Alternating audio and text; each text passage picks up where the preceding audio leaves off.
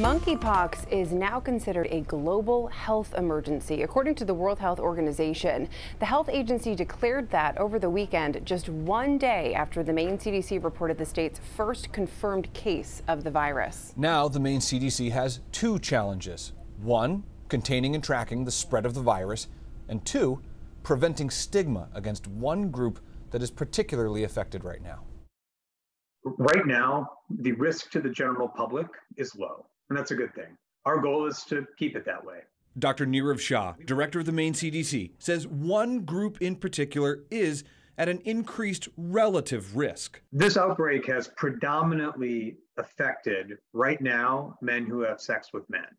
And that's because of the way it started in Western Europe, at some gatherings, and that has spread through those very tight-knit, close communities.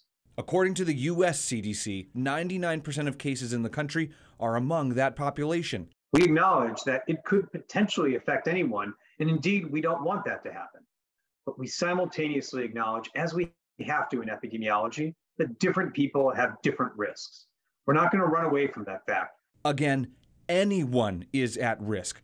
All it takes is skin-to-skin contact with someone infected. Now, public health leaders are trying to prevent stigma that can come from these statistics. That there is no such thing as a gay disease. Viruses don't abide sexual orientation. In that sense, anyone is at risk from monkeypox.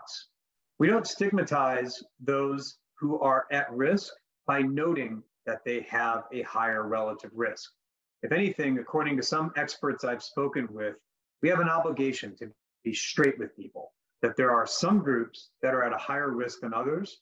It's the concept of certain communities being at risk, not at fault. The LGBTQ+ community already experiences discrimination just for existing. Katie Rutherford is the executive director of the Franny Peabody Center, which fought to provide care for people dealing with HIV/AIDS. She says that epidemic taught us how damaging stigma can be because it prevented people from getting care. To really stand up for others and to put a stop to that in its tracks.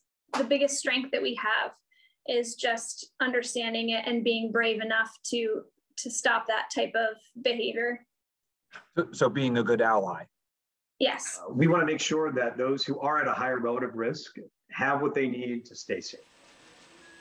And that video right there is of the vaccine. Dr. Shah says the state has enough doses of the monkeypox vaccine to vaccinate 311 people. He says we should expect more supply in mid-August. He also said that right now, it's especially important to be open and honest with your health history if you are meeting someone new.